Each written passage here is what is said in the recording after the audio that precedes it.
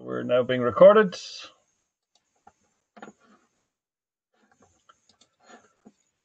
And hopefully the agenda is being displayed for your device. Watson Ladd has agreed to take some notes for us, which is great. Thanks, Watson. And I asked Watson not to take verbatim notes, but just to note any actions. And feel free to help him in the Etherpad with notes as well. At the bottom.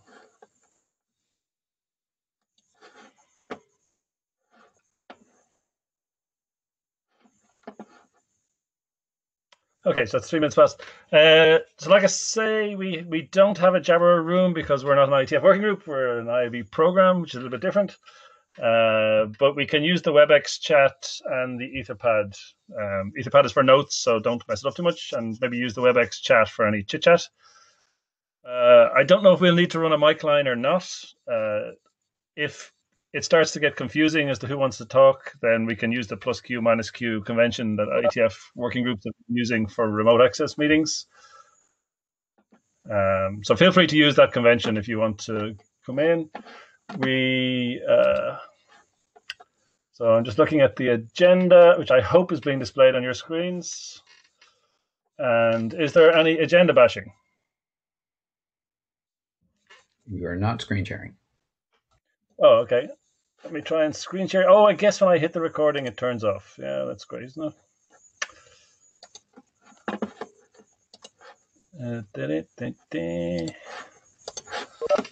Okay, so their screen sharing should reappear in a second. Great. Okay, so now you should be able to see the agenda.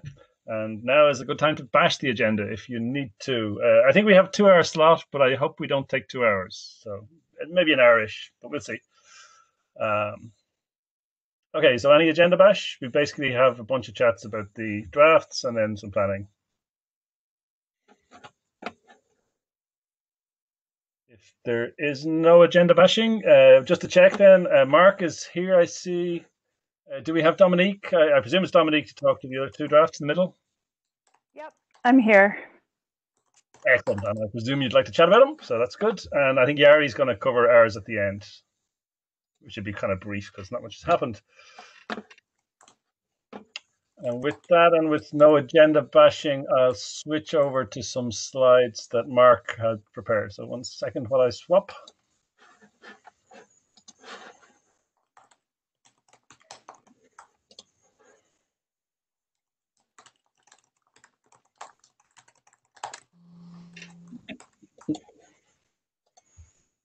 The right one. Okay, Mark. Look, if you just, whenever you want me to go to the next slide, just tell me to do that. Okay, well, let's try it now.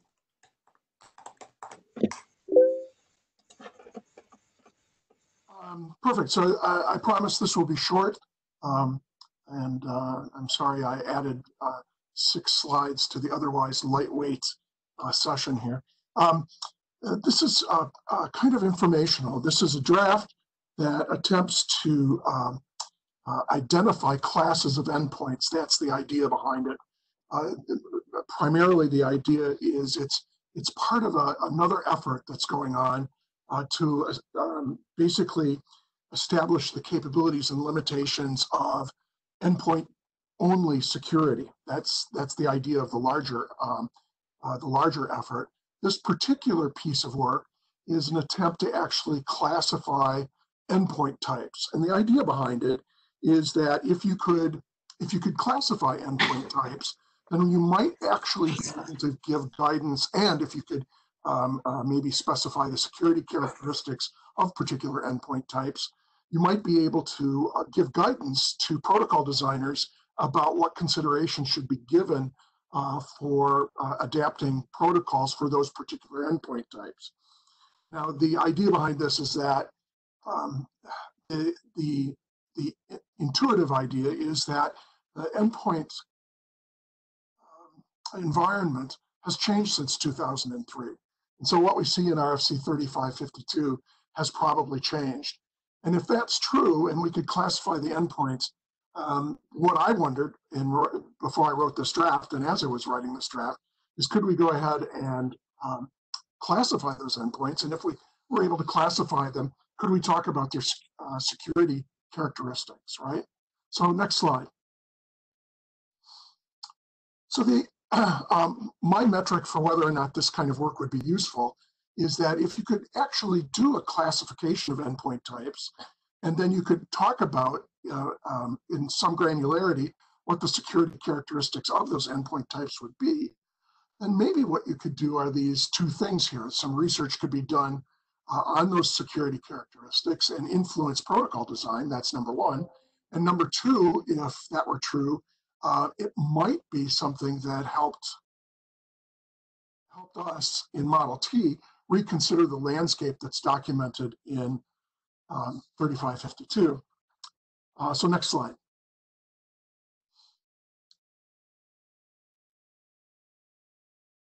Perfect. So the first draft of this document, which I did not bring to Model T, I brought it to the work that was going on in SMART and in CLES. The first document was entirely flat in that it was a taxonomy that divided endpoint types into 8 different classes and then attempted to describe those classes. And I'll talk about that in a second. One of the suggestions we got is to go ahead and provide a hierarchy so that the endpoint classes were a little bit deeper than a very high level characteristic. The current draft doesn't do that. I took that as advice, but I think that there's some danger in doing a highly granular taxonomy here. What we're trying to do instead is to provide an upper level characteristics sort of delineation so that protocol designers can understand security characteristics of larger groups of endpoint devices, right? And so I took the advice that a hierarchy might be useful, but I didn't act upon it. So that's one of the changes that's in the current draft. Next slide. For each one of the groupings, there's a description of what the endpoint grouping is like, and a description of its, fundamentally a description of that class of endpoints. And then for each class, there are 7 things that are described for that class. So what we think of as commonalities for each class of endpoint device. And you can see them on the screen here. I won't read them, but they're things that are, I think, pretty straightforward. And so what happens in this environment is that for each one of the particular classes, you get a description of the class, and then these features, these characteristics of each one of those classes. Next slide. So the goal of the draft is purely informative. There's no normative language in it at all. And the reason I brought it to Model T was because I do think it's informative to Model T. I think part of our work in reconsidering 3552 is reconsidering the threat landscape, and part of reconsidering the threat landscape is reconsidering sort of the endpoint architecture that we currently support, both on public and private internets. So it's informative. There's no real intent here to provide any normative text at all. And one of the goals is to try to show that such a taxonomy is possible. That's one of the goals, because if it is, I think it's my intuition anyway that that would show that the description of the threat landscape that's currently in RFC 3552 certainly needs to be updated, and that's a conversation that is just one part of what's going on with Model T. So maybe I'll take you to the next slide. So the future for the draft, I bring it here just to, first of all, to get more comments on it, and then second of all, to inform the conversation that we're having here in Model T about what to do next here, about describing the threat landscape. This is just one small part of it, a part that I'm interested in, but it is one small part of it because we're talking about endpoints here entirely.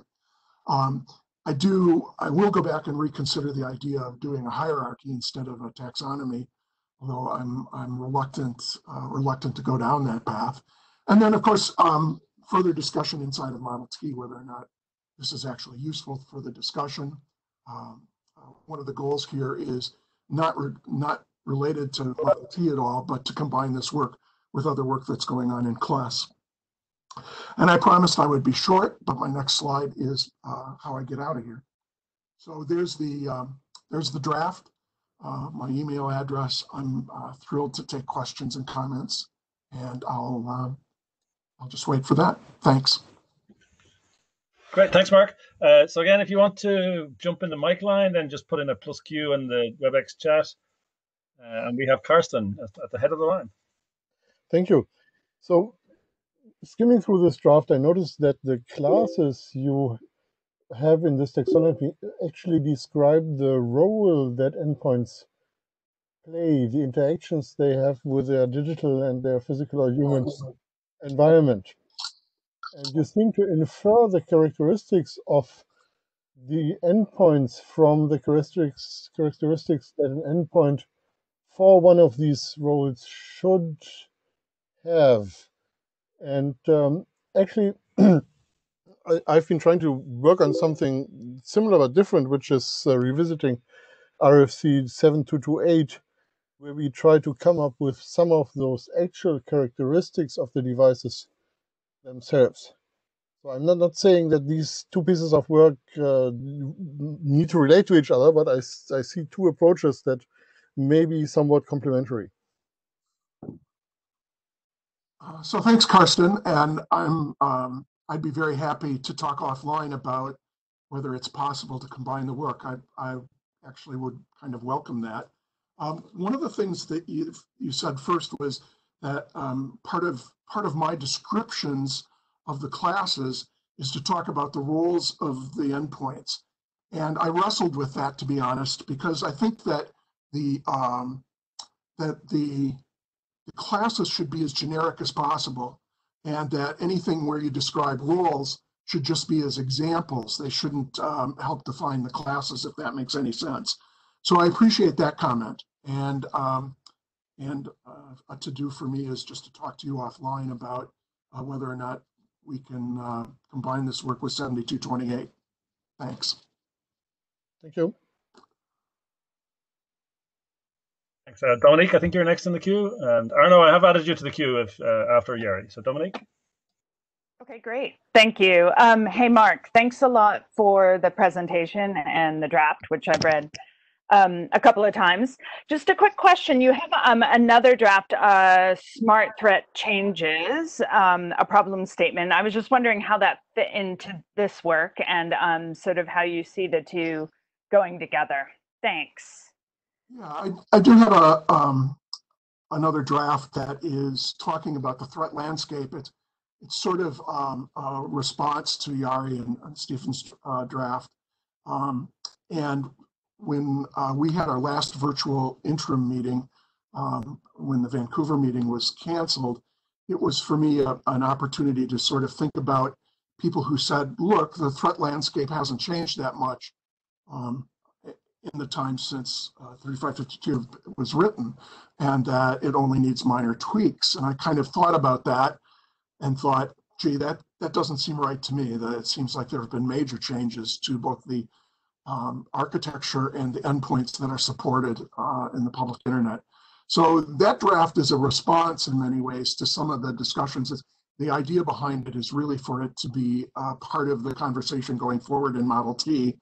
It really is orthogonal to the endpoints draft.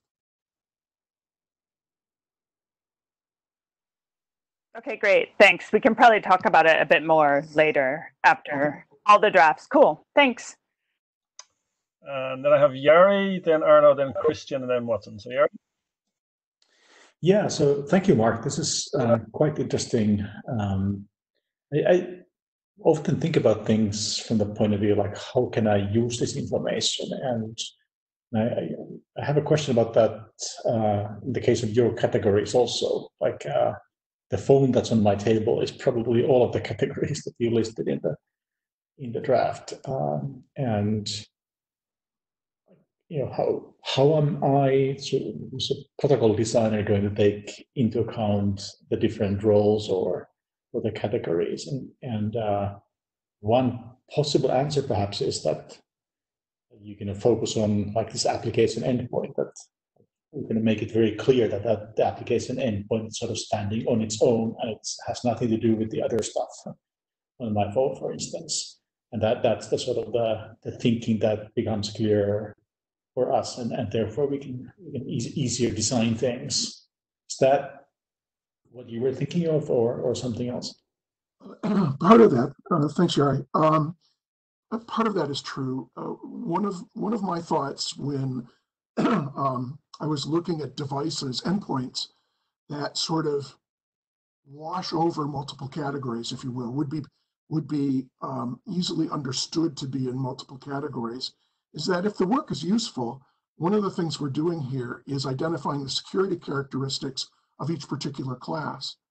And if I had high hopes and was extremely optimistic, part of what would go on here is you would describe the security characteristics of each class in such a way that it helped protocol designers address security considerations for that class of devices. For a device that actually could be in multiple classes, like your phone on the table, then what we would be giving protocol designers is not just one set of security considerations, but multiple things to take into account as they design protocols. And so that's what I had in back of my mind, and how those thoughts link up. Certainly your remark about the application endpoints is exactly right, and I don't disagree with that. But to answer your first sort of question, I would say that one of my goals here, if I was very optimistic, was to provide security considerations that protocol designers could put together if they were targeting devices that fit in multiple categories. I wonder if that's clear. That makes sense. Thank you. Great, thanks. Arno, I think you're next.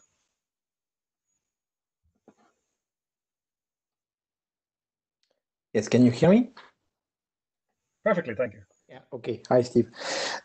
Yes, so it's more of a comment here.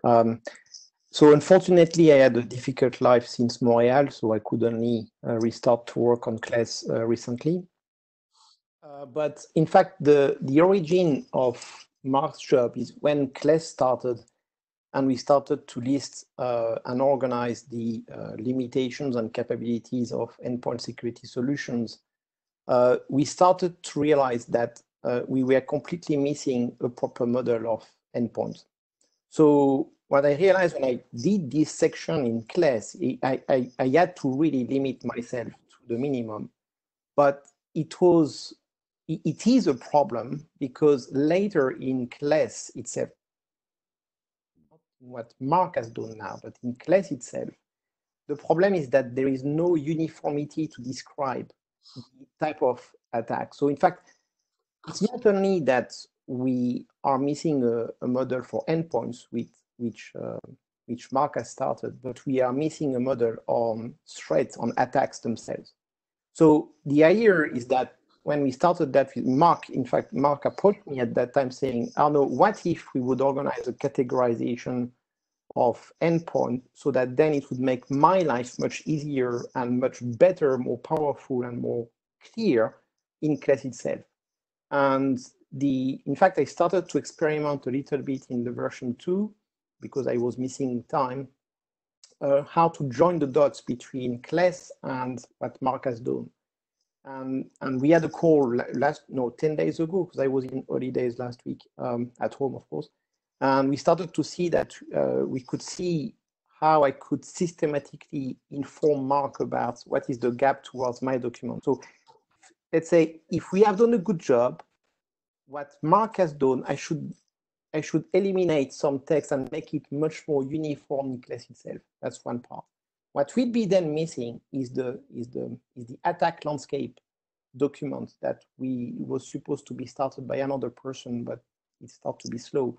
So the idea is class itself would be the joint between Mark's document and other document to be defined, so that we make class lighter and clearer, so that it's and more uniform. So perhaps we can start to find new abstraction layers. We can find perhaps a way to describe in a more uniform manner the characteristics of the endpoints, whether they are on the left side or right side of the communication. So I think we believe with Mark there is a very good potential for this situation in this way, so that we can then be more equipped with perhaps better descriptors for the future, for example, for what you guys are trying to do with Model T. I stop here. Thank you.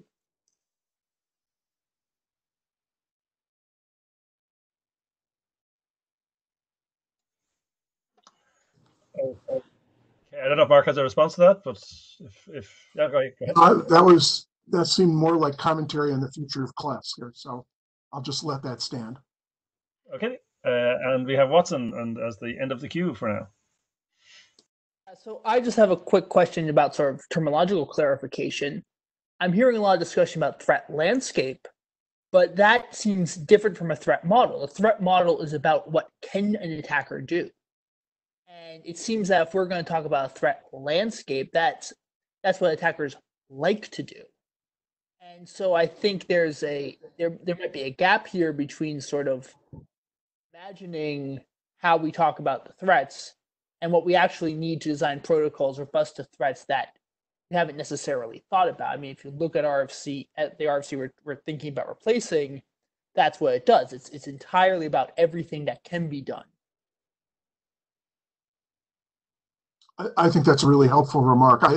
I think being careful to distinguish those two is essential, not just for a draft like this, but for all of our conversations in Model T. So I really appreciate that remark. I think that's really helpful. And in the unhelpful way, I actually skipped Christian, who was in the queue before Watson. So apologies, Christian, and you're up now. Yeah, I have reservation about classifications because pretty much every classification exercise ends up finding that we have a continuum, and basically you end up picking points in the continuum, and I'm not too sure that this is overly productive. And specifically, there's always a temptation, because it is a continuum, to go to a very large number of points, and then it becomes non-usable. More interestingly for me is that there are a couple of big questions, like on the device, which is effectively, can the software be updated, and by whom, and who can install software on the device? And basically, these are more about the management of the device than about the size of the software. But I think that the management is kind of as important as whether your device has 640K of memory or 64 megabytes. It's in my mind more important, especially for the threat model. We have seen threat model with new devices that are based on the fact that there is no clear definition of who manages them. For example, importing devices in your home network that end up being a surveillance point for a surveillance operation, or having device in an enterprise network that end up being like this classic problem of the casino in Vegas being attacked because someone was able to attack the management device that was managing the aquariums in the lounges. So I am more interested in this business of management and scope of control than the actual complete topology of devices. And I think that topology is a bit of a never-ending effort there. Thanks, Christian. So it seems to me there were two threads there to your thought. The early thread was the thought that any categorization faces the problem that this is really a continuum of devices and capabilities. Yes, I agree with that, right? What I was attempting to do was not deny that there's a continuum, but instead to put possibly arbitrary groupings. If you imagine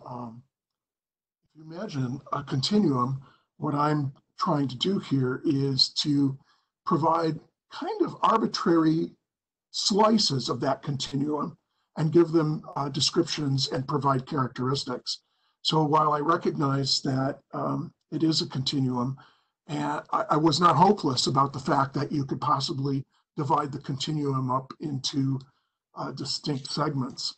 That much said, the second stream of what you said, that you were very interested in the management of classes of devices, rings really true to me. And I think that that would really improve a subsequent draft, is that for each classification, recognizing that you're skeptical that we'll ever get the classifications right.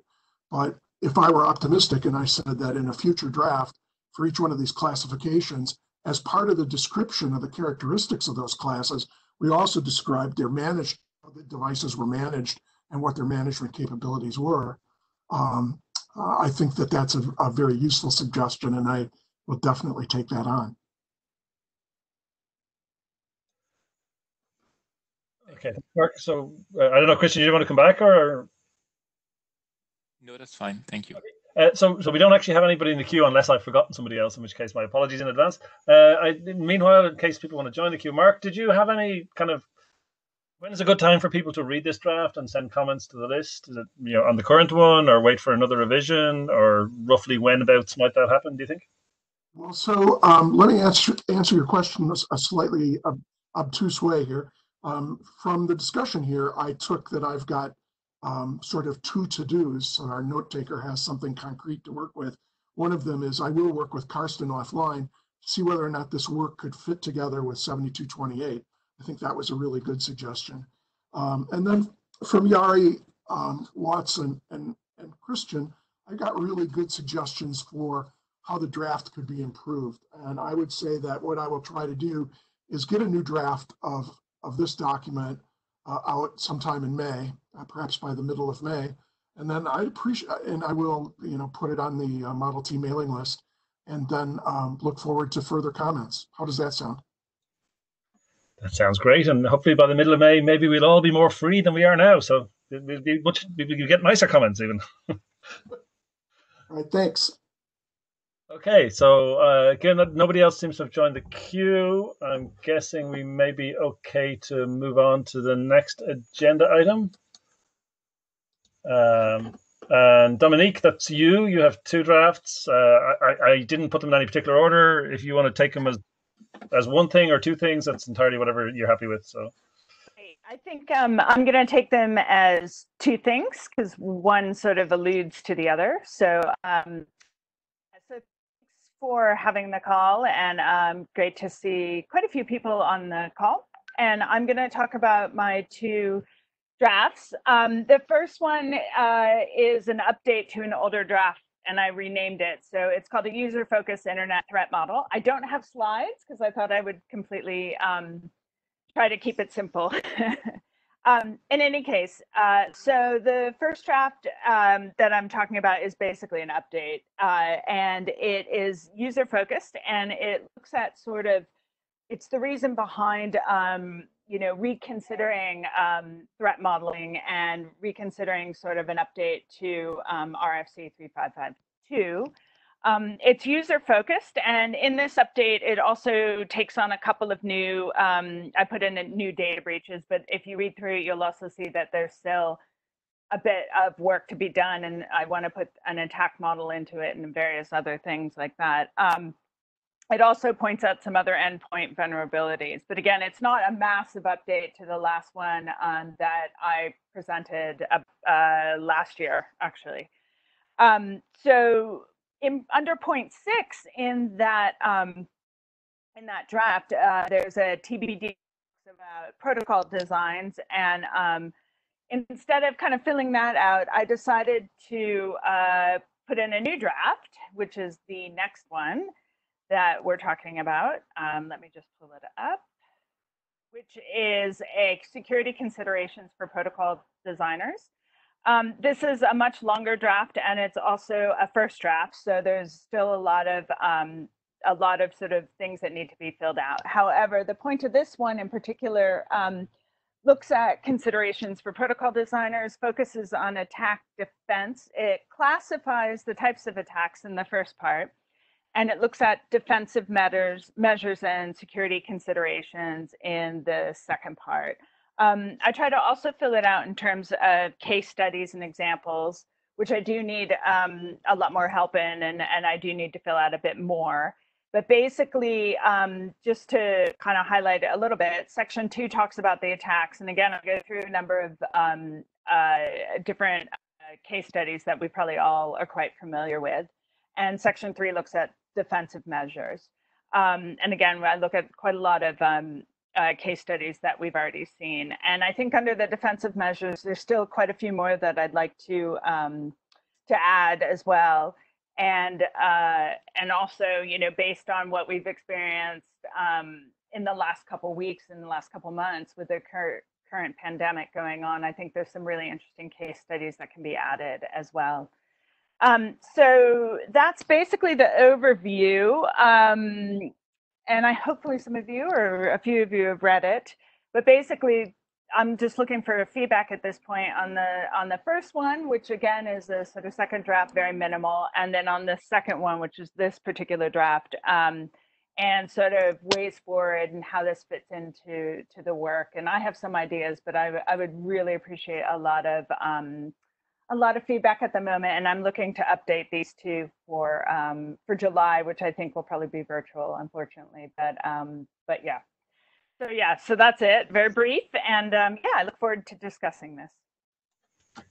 Thanks, Dominique. And if you want me to scroll to some particular part of a draft at any point in the Q&A type thing, then just say so. And great. In the queue, we have Watson and Yari. So Watson. Thank you very much for writing a draft. I think it really highlights where you want to go with this. I'm just looking at the protocol design one. It seems to be like a lot of these threats are ones where, like take for instance, say SQL injection, right? This can be mitigated through software improvements. It's not a protocol issue per se. And then we're talking about, say, hijacking traffic with BGP hijacking and DNS problems. I mean, this is a consequence of the security model of BGP, but that's already identifiable as a problem if you look at the existing threat model and consider how BGP, fails to authenticate the data that's being sent in.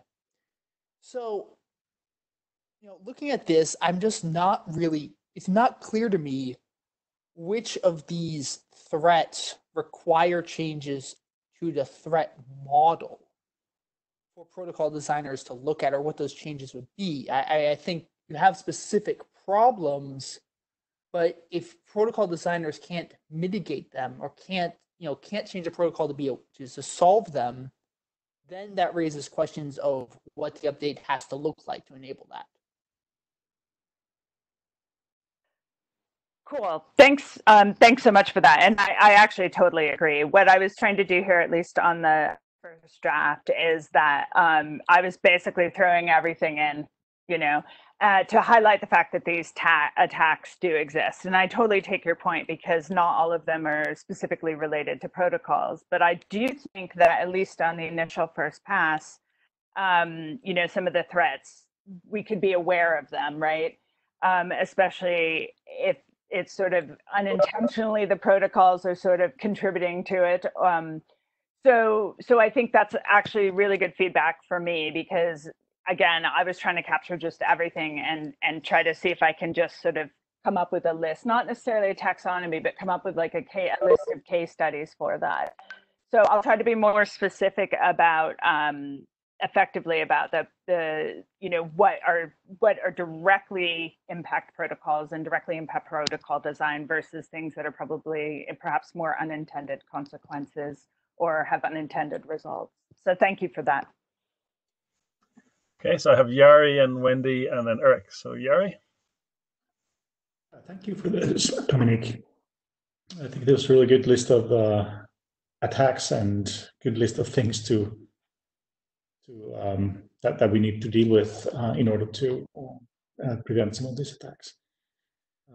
Maybe a depressingly long lists of both of them. Not sure it's entirely complete though. So, for instance, I think you're kind of missing some of the insider attacks. The second draft and structural programs like telling a participant more than you should. You do have insider threats, but it's more like in the social engineering type of sense than like a protocol node sense that I told this node too much and then the node was misbehaving for one reason or the other. Not this is just compromise, but just because its incentives or its interests were different than mine. So maybe that's a thing that you could perhaps add. And also, I think the list of remedies is more in the type of what can we do in the network than what can we do in the protocol design phase. And I think we could add a few things in the latter category as well. Otherwise, I like this. Cool. Thanks. Yeah, I've noted both. So thank you very much. Okay, and next up is Wendy, then Eric, then Christian, who I won't forget this time. So Wendy. Yes, thank you for this draft. I'm looking at the security considerations for protocol designers. Wendy Seltzer here, and I think what strikes me as sort of it's a very good list for users of protocols and designers of systems that build on sort of the layered stack to be thinking of all of the ways that technology can be abused and subverted and used against them.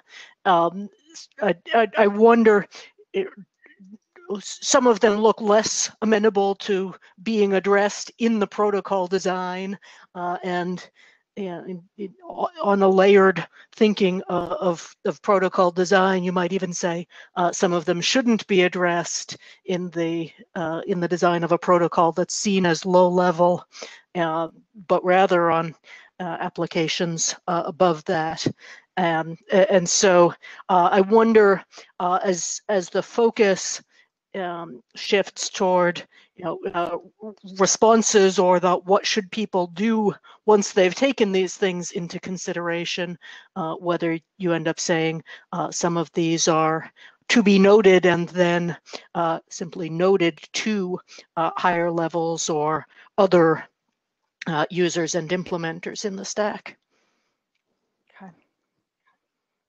Let's see. Yeah, that's actually a really, really good point. So the first pass of this was just like breaking it down into two sections. I could actually almost from your comments see breaking it down into further sections based on the different layers. And it's actually really, I think that's really helpful. I can probably even do that in my next pass. So thank you for that. That's really, really useful.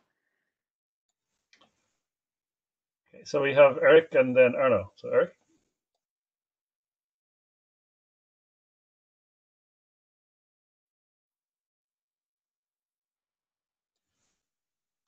Eric's not audible.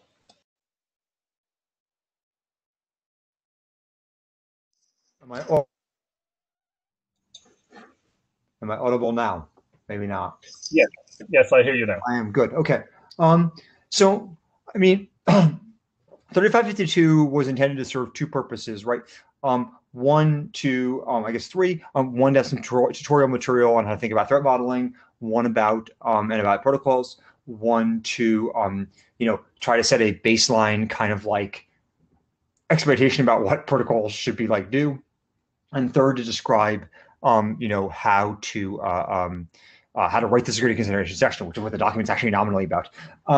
So, I mean, I guess, and one of the things we found when we started doing that was to actually write these example security considerations, and see how with the instructions we were giving people actually deliver the security considerations sessions we were hoping that they would have. So, I guess my question here is, if one were to take these documents on board, how would this affect the security considerations or the design of protocols which you've already built?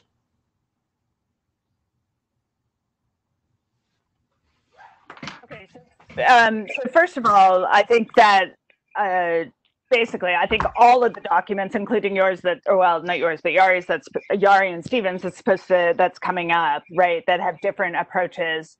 All of them should be included in the sense that like they highlight different aspects, right?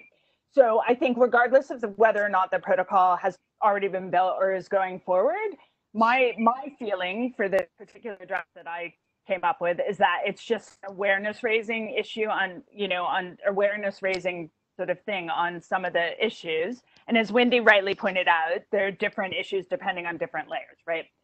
So I think that I think that going forward, all of this fits into one thing, right? Because they're different, because Yari and Steven actually basically highlight different approaches, right? And highlight different risks and highlight different threat models, which I totally think is actually completely useful in a different way than the sort of endpoint threat models and the different sort of aspects that I have in my draft. So maybe I'm too much thinking of it being as a broad church where everything needs to be addressed and looked at before we kind of think about updating it, but or how we're going to update it in the process. But that's sort of what I'm thinking.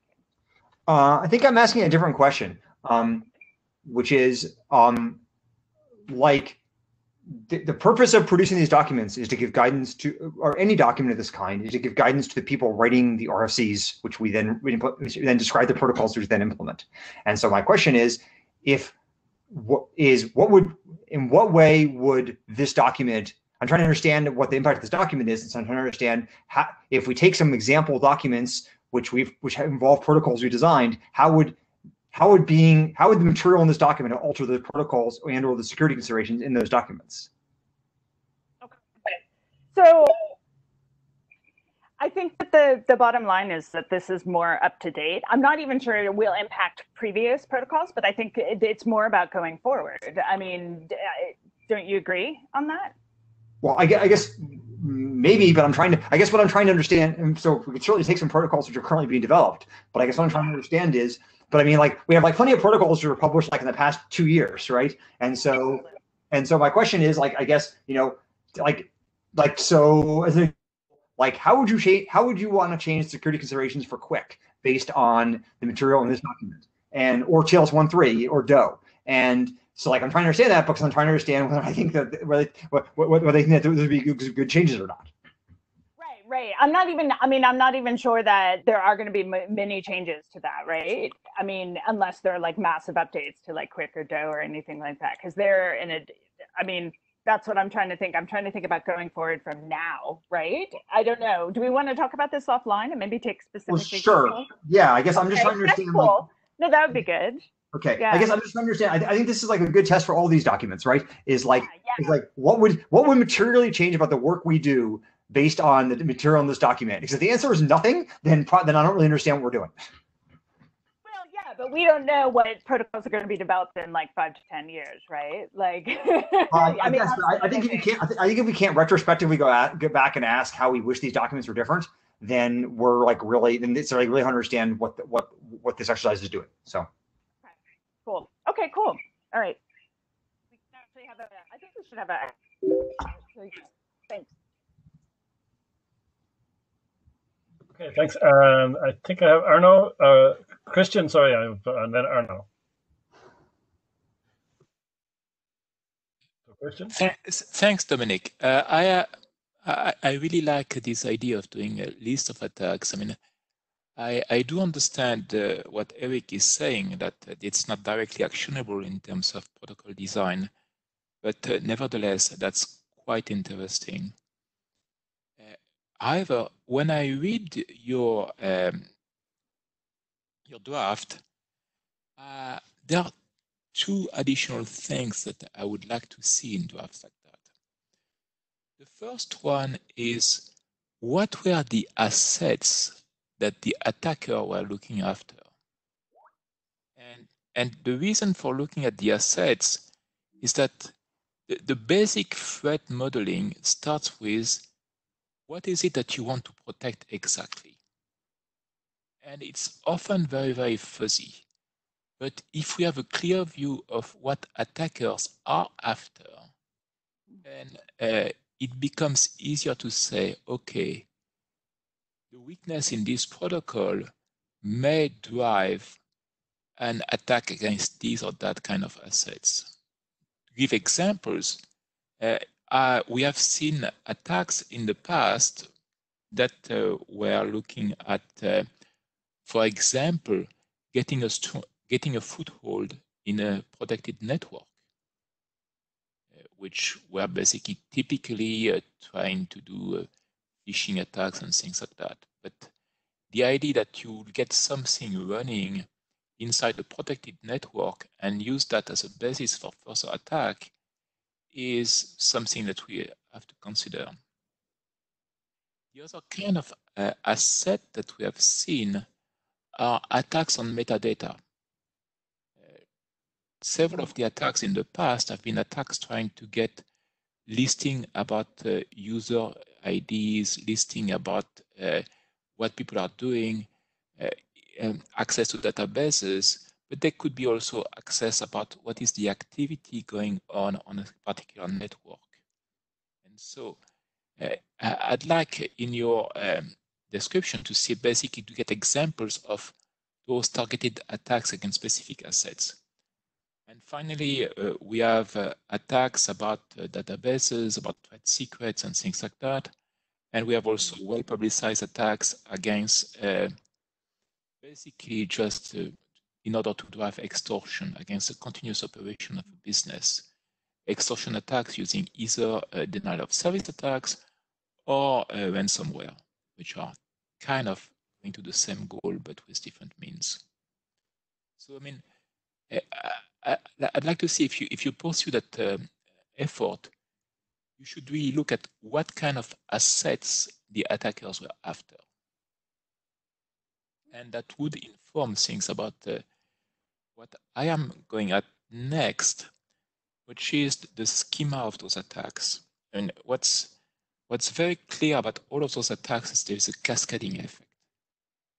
Typically, the attackers in most of those attacks don't attack one system in isolation. Or one endpoint in isolation. They attack typically a system, a network, an enterprise, a school, or something like that. And they go through a process of getting a foothold and then getting to data and things like that.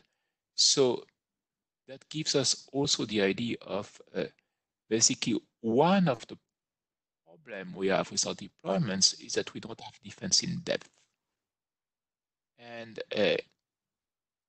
that will be, in my mind, to answer Eric's question, showing how the absence of defense in depth leads to catastrophic effects would be very interesting, because defense in depth is something that we can incorporate in protocol design at some level. So these are the two things that I'd like to see in this kind of evolution of the draft.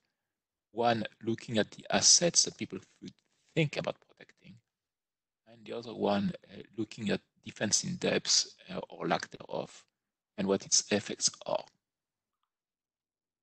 Great, thank you. So asset protection and defense in depth, and I think that could be accomplished by filling out some of the sections that are already there on data protection, but going a little more specifically on sort of what kind of data and sort of the characteristics of how that was breached. So thank you. That's really, really helpful.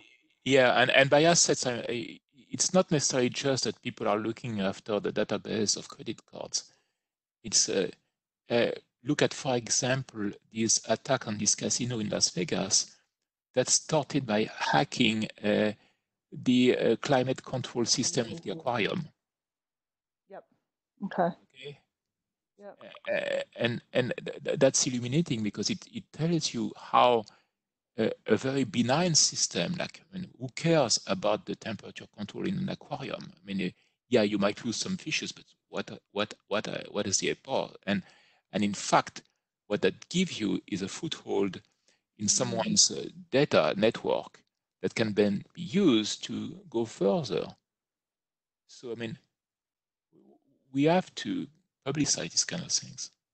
Yeah, great idea. Thank you. So there's also, I think, some backing in the WebEx chat about thinking about assets. And I think we have Arno in the queue next. Yes, thank you, Steve. So, in fact, I would like to continue from what Christian has said. So in fact, the issue of the asset is that the asset is very relative value, and it really depends. So for example, right now, my phone has no interest for a hacker, but a phone that would be used by some other person in some other context would be very valuable for the attacker. And this leads back to the risk management, because this is a risk management issue, and this is defined already elsewhere in ISO and in IEC and in other places. So it's true, but at the same time, it's going to be very difficult to describe that in this draft from my perspective. The point of the campaign is very good. I think the campaign, and this is why we need to have a way to describe atomic attacks, and that's perhaps part of the model versus the landscape. I think Watson. Campaign is actually an orchestration of the attack in a certain way, and the defense is an orchestration of the defense to fight a certain campaign. And we do not. The problem is that we do not have the Lego bricks of language to actually describe that. So now, when I look at this draft, for example, Dominic, phishing, for me, phishing is not an attack on a device. It's an attack on the brain, right? But you have other places where you have an attack on the device, and this links back to what Mark is trying to do, what I'm trying to do. So the issue we have now, coming back to the problem of how it, and what Eric said about how it speaks to the protocol designers, we do not have the mapping between these type of documents or what I do or what Mark is doing versus what is important for the protocol designer. We are missing some language here. And the language, what I would like to have with Mark, is a language that goes beyond the category to describe the attack surface problem. What is the attack surface? That's the attack surface that is coming from the asset, from what Christian has said. The problem then is we do not see the view. We need to distinguish the two things from the asset side versus the attack side. We really need to make this explicit distinction and reorganize the language on both sides to understand, okay, now we have a language to describe our vulnerabilities in terms of, yes, you can call it management, you can call it the way that the physical system is organized, blah, blah, blah, on one side. And then you have the attack on the other side. And then you have the mitigation that is trying to answer the attack, that is trying to attack the attack surface. And we are just missing this language, first of all, to organize that better. So I think this is a gap that we have between at least the few drafts that we have seen so far. Stop here.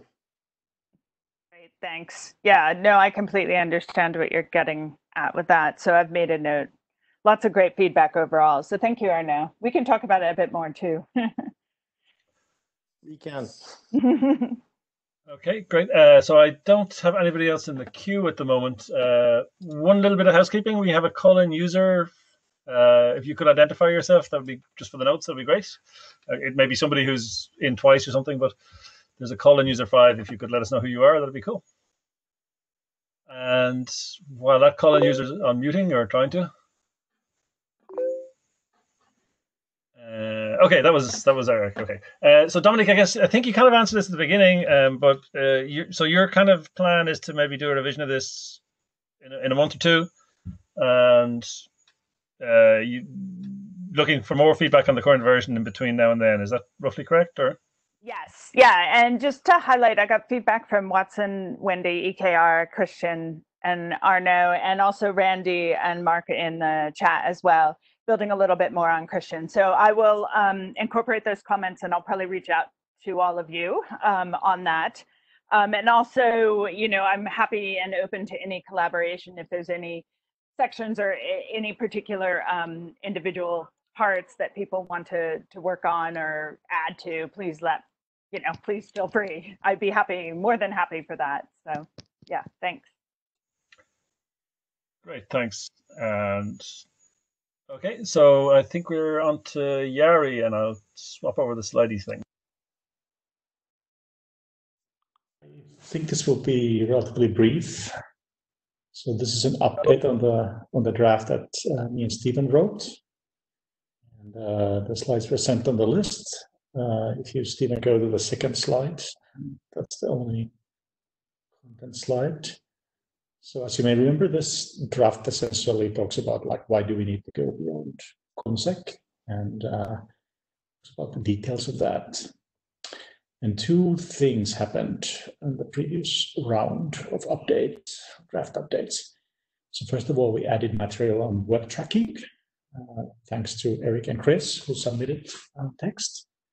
That's great. So this is under section 2.3, which is examples, and then section 4, areas requiring further study. I mean, we clearly know some things about web tracking, but maybe it's not entirely exhaustive topic yet. So that's one thing. Feedback on the specifics of the text is always welcome, of course.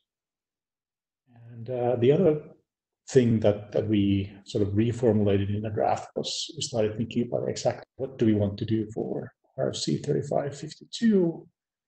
And we basically offered 3 alternatives. And just for background, and this sort of ties into the previous discussion that we had with Eric and you all about like what's the output of this exercise? Are we changing 3552 and is there like one document or some small update or 4 documents, whatever. So my personal view, at least, that there's some sort of supporting documentation like Stephen's, and my draft is one example of that, but other drafts as well. And they could be published on their own. And I at least would have some interest in doing that for our draft. But in addition to that, there is this question of whether we should add a little bit to the existing RFC, and exactly what is that little bit. And we basically came up with 3 choices here. Like one is this essentially one sentence. It's simple but obvious. It's easy to add, but do we want to update the entire RFC for that one sentence? We could talk for the option 2 slightly more about the capabilities required for the attack to happen, or attacks to happen, and some analysis like what do you need to do in order to defend against this. But still like two more paragraphs. Or we could provide a more comprehensive set of defense guidelines, still at the relatively high level, but this is like a new subsection in the document. And this is, again, by the way, text that was contributed by Eric and Chris, so thank you very much again. So here we would talk about things like how to limit time of exposure, making attackers have to use active attacks and so forth. And this could be one new subsection. It's not like a super comprehensive thing either. Like it could still fit in the document, I think, nicely. But it could also be a freestanding RFC and perhaps go into more depth. And I'm not particularly wedded to any of these options here. Looking for feedback from you guys. And that's more or less it. Stephen, do you want to add something? No, I haven't actually looked at this for a while, so no. And also, I'm trying to be less opinionated this evening, and just be chair-like. So you're doing fine. Right. So let's open it up for questions or comments. So okay, so we don't have anybody in the queue right now. Wendy has offered to send some mail with some help, and a couple of people have had to leave at the top of the hour. So Watson. So I looked over the draft. I think it's pretty good. One thing I'd like to add is there's discussion about sort of control. There's some discussion about sort of control plane things, but there isn't a lot about the way in which, say, you have a Kubernetes cluster, all your network access and policies, etc., are really kind of useless because everything goes over port 8 or port 443. And so you have a layer of authorization and authentication concerns which are sort of above the HTTP layer. And so it's very easy to make mistakes where you have, say, proxy, and all of a sudden everything is completely terrible.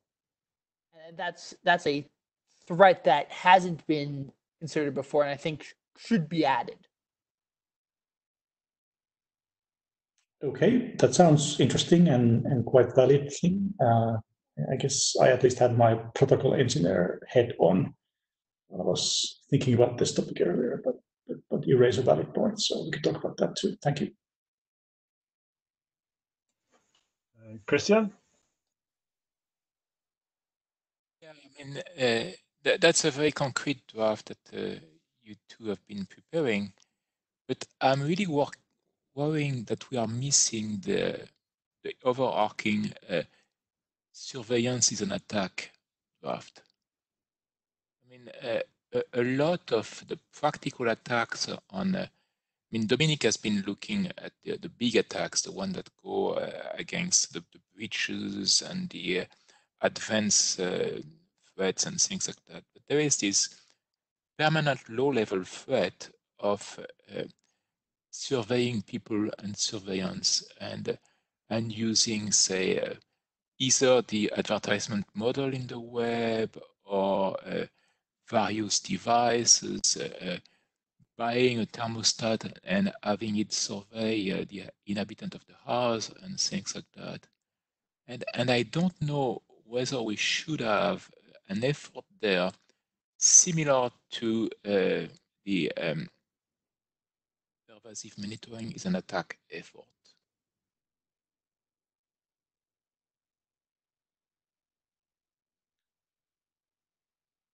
Yeah, I'm kind of wondering, like, how do we, did we miss that? Or, I mean, did you, I think we talk about that, but maybe it's not as prominent and it's not in blinking red letters. We can think about making it better. Maybe that's a thing for you and I to discuss offline and figure out. Yeah, I mean, I'd be happy to discuss that, but basically we have to raise this, hey, you have to defend against surveillance the same level as you have to defend against monitoring.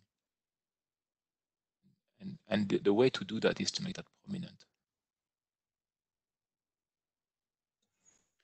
Okay.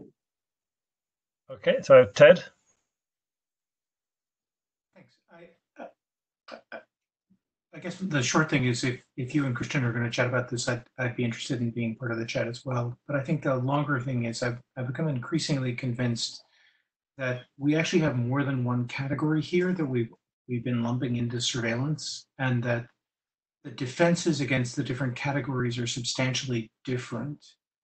And as a result of that, we may want to actually make clear that the way we were thinking about pervasive surveillance or the way we're thinking about the defenses against pervasive surveillance probably don't actually map all that well into the advertising model concerns that Christian is chatting about. So I think we may actually want to see if there's some way of breaking apart that that category in ways that would make building the defenses a little bit more obvious. I think that's a really good suggestion, actually. And maybe Mark could expand his draft to categorize all these different surveillance devices and applications that we have. But more seriously, I think this is a thing that we should actually do. Thank you, Ted. Okay. I agree that I think that's a good point as well, Ted, is not. So I don't have anybody else in the queue unless I'm messing up again, which is quite possible. If not, I guess, Yari, when do you plan to update the draft? So I guess the new feedback that we just received, notwithstanding, before that I was feeling like we're pretty ready. I think the new information needs to go in, but we can probably do that by early May. And then my plan was that I would like to sort of shift mode a little bit, like instead of add more stuff to the draft, start start readying it to something that's sort of well scoped and publishable. Maybe cut some pieces away from it and put it elsewhere, like separate the 3552 updates and the rationale and so on. But it may basically that's when I'd like to do something. Okay, kind of works for me as well, so that's good.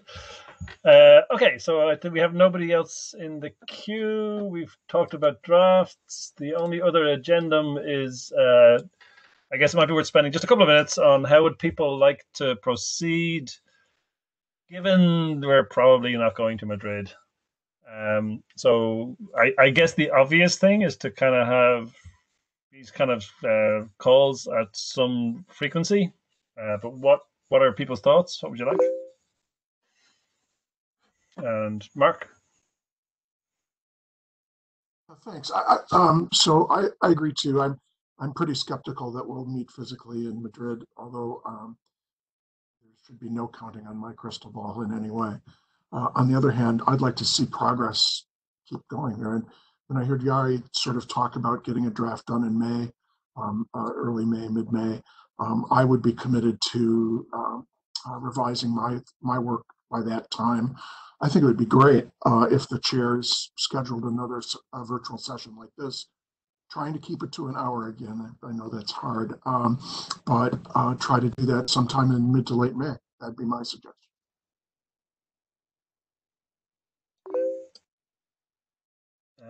Okay, so that gets a +1 and nobody disagreeing. So yeah, and is there any particular cadence after that? Let's imagine between now and November-ish. Monthly is a suggestion from Randy. Any other suggestions, or should we try and schedule monthly? Okay, so Stephen, can I add something? Sure, please. Yeah, so the call schedule is one thing. Maybe monthly is good, but I think we need to talk about what's the project otherwise also, because I see that there's potential to come out with some concrete things and actual RFCs in relatively soon if we scope them properly. But then there's also more long-term, almost like permanent research projects that what's the current state of this or that. And it would be useful if we try and separate that. And a little bit that's part of the reason why I was saying that I would like to start splitting the drafts up a little bit. I don't know what other people think about this.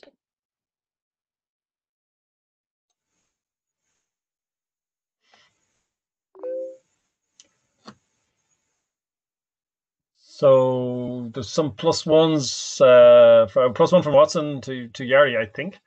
Wendy has to leave. Yeah, maybe. So we having some meetings at a cadence of monthly-ish seems reasonable. We can set up some polls, pick times, and so on. Jari, maybe in terms of your, setting out a sketch of the future or something, maybe we can try and construct an email and send it to the list that is a bit more concrete on that. Does that make sense? Yeah, sure. Okay, so then I guess that puts an action on Jari and I to try and craft a mail to send to the list, suggesting what we might aim for between now and November, as opposed to how often we'll meet, and also we'll cover how often we'll meet. Okay, any other planning type issues? I don't see anybody in the queue. I assume not, and if not, we're on to the any other business part of the agenda. So is anybody got any other business?